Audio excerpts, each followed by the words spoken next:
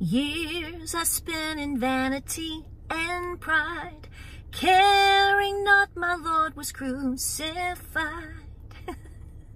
Bonus points. What song is it? Welcome to Appalachia's Homestead, guys. Patera with you today. We're going to answer a couple of your questions about the previous video in regards to the U.S. Postal Service, the debacle with my cashier's check, all that stinky mess that we went through. So listen, a couple of you out there had some questions, so I'm going to answer them. Most of you were super, super sweet and have a lot of great input and suggestions and advice and a lot of details in terms of your own experiences in recent years about losing, getting your mail stolen and things are taken and all the hot messes that are going on. So if you want to go back to the comments section on the previous video, you're going to learn a lot. So here's the deal. I want to clarify a couple of questions. I'm not going to go over everything that I stated in the last video because that's just going to be repetitive. So we sent a check, a cashier's check, to a financial institute in Dallas, Texas to pay off our truck. Okay? My husband got a truck a couple of years ago at 0 interest rate.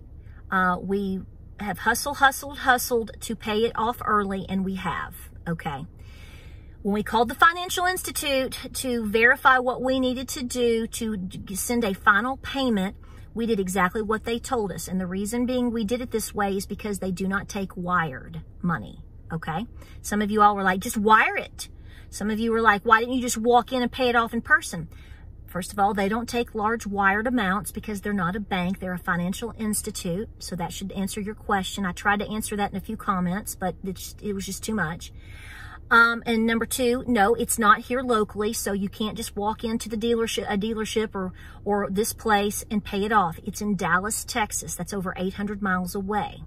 So that's the reason why if I didn't do it over the phone in small payments day after day after day, then I would have to send them something in the mail. That's how that works. Now, I called them today, and I called my credit union. And I've been around with the post office. So I verified all of this, what I can for you, okay? Because I don't want you to think that I'm trying to mislead you. They do have something called an ACH. This was never told to me. That is called an automated clearinghouse, okay? So here's what I'm trying to tell you. When you deal with this particular financial institute, not a bank, you can make payments over the phone, but there is a cap, okay? Okay? And you can only make one payment per day. This is how we've actually ended up paying it off. Or, this is how we're doing it, okay? Or how we did it or whatever. But there is also something called the ACH. It sounds kind of like a wiring situation, but here's the deal. There's a cap. There is no cap in terms of how much I send from my end, from my credit union, from my bank account. It's about how much they're allowed to take at one time. Now, when you do these things, there are fees, okay? So here's the bottom line. When we asked about wiring the money, they said no. And they said you can continue, you could make payments this way, but they're smaller and it would take multiple ones over the phone. Like I said, we went with sending a cashier's check, certified mail. We did not think about having it registered because we were not told to. I've never done, I hadn't done this in a while, so I assumed it was going to be safe.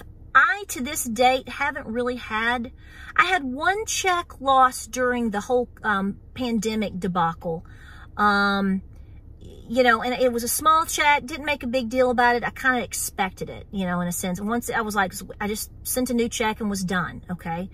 But like I said, we trusted this situation. I think a lot of you have had situations where, okay, this seems normal. Okay, I've backed it up. Okay, no, this is safer. Okay, this is certified. Okay, I've called the company. So we went with it. Okay, had they gotten the check and none of these things, none of this stuff had happened, we wouldn't be talking about this on this video. Now we wouldn't be. Clearly, there's a lot of problems with the Postal Service right now, but I think there's a lot of trouble with a lot of things everywhere, UPS and FedEx included. So What I'm saying is, if you want to be foolproof, you're going to have to do as much as you can on your own. So therefore, you're going to have to, like I said, if you can pay, if it's a local place or bank that you can walk into and pay it in person, that's what I'm going to encourage you to do. That would have been my preference, but that wasn't an option for me. My second choice would have been to wire the entire amount, fee or no fee, have it done in kumbaya. That is not an option either. So instead of trying to pound it out for multiple days, trying to get the final amount paid off, we did what they said, okay? So it's a big learning curve. So I appreciate so many of you that have been so kind, that were very helpful, that are trying to help me, or you've shared your experiences, or you're guiding other people. Some of you work for the Postal Service and have commented. Some of you are bankers and have commented. And all of those have been very, very truthful, in my opinion, and very, very helpful. Okay, we're all learning these things together. I'm pretty much under the whole idea of, if you don't own it, and if you can't pay it off in person, if you can't, you know, that yeah, the control goes away. But it's at some point, like I said before, if you've never had an issue with it, why would you assume that you would? Well, now we know. So this is that learn you, darn you, right? So, you know, you do what works best for you, with you and your finances. I encourage people to be as debt-free as physically possible.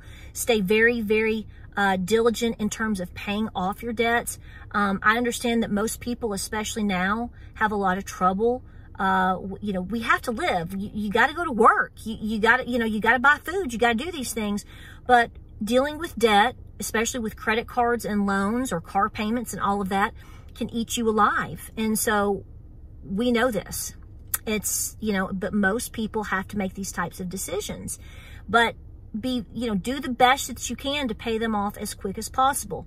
The reason we took out this particular loan the way that we did through this financial institute, buying the vehicle, the truck that he bought, is because 3 years ago they were running a special, which was, like I said in the previous video, we had no interest. It was 0% interest. If your credit was good enough, you didn't pay any interest. So my husband researched these different trucks for like a year and a half. He knew what he wanted. He waited patiently. One came available in Kentucky through a friend of his that he knows at a very good car dealership up there. And he made that decision, and I supported him with that, okay? He's a hardworking man. So, you know, and we've worked very hard to double time pay it off. And I'm very proud that we have been able to do that. But these things happen. So, like I said, if I could have just walked into the financial institute and paid it off, that's what I would have done. But unfortunately, it's in Texas. Unfortunately, they don't take large wires. So we trusted the system. I won't do it again. And I don't think you will either, because I'm telling you, it was a very stressful situation. I honestly thought we lost the money. I was very scared that we were not going to get that money back. It did work out that we did. No, we have no idea where the now canceled check, we don't know. We don't know if somebody malfunctioned and lost it in translation at the post office in Dallas, because it did make it to Dallas, Texas. It didn't happen to me locally. So I'm not accusing my local mailman or even my local P.O. box people in Farragut, down in Farragut, of doing anything wrong, because they didn't. And, you know, could it have been an employee through the financial institute? Could have been. We've not gotten that answer yet. When I find out, if we find out, I'll let you know, and then we can all go from there. But all I'm trying to do is share the story and say, yeah, there's some pretty crazy, wonky things going on. I don't want people to lose their money. I don't want people to go through what we did, because it was very stressful. And time is of the essence in terms of trying to get things accomplished, in my opinion. As far as paying off debt, as far as, you know, making sure your pantry is full, making sure your home is well taken care of. So that was a big push on our part. And if we felt James, not so much, because he's a little bit cooler of a cucumber than I am, but I felt very defeated because we have worked so hard. So you do what works best for you. Personally, if you can pay it over the phone and have them email you proof, and you have that proof coming through every time that you make those payments as quick as you can. If you can't wire it, that seems to be the way to go if you're not going through something local. My preference, like I said before, is, absolutely, if I could have had my wish, we would have done this all the way through our credit union. Because I can just walk in, they're wonderful to us, we've not had a problem to this day, and they handle things very well, okay? Very professional. Just like this morning on the phone, they were very professional because I went over every bit of this with them. But that wasn't the option. And like I said, again and again, up until April, we had never had a problem. But these problems do exist. I hope this helps you out. I hope you watched the previous video to understand the full story if I wasn't clear here. I hope I answered your questions, and I hope this helps you in the future to make decisions in terms of, if you're trying to pay off a car, a tractor, a piece of equipment, or your house, you need to ask a lot of questions.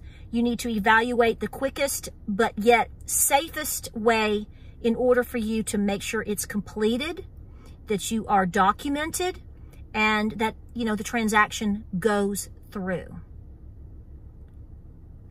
Appreciate you being here. Hope this helps. I got to get back to the house. It's time to can. We're going to be having a big canning, fiesta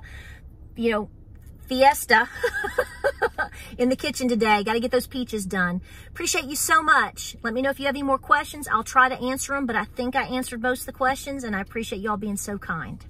We'll see you on the next video. Y'all take care out there.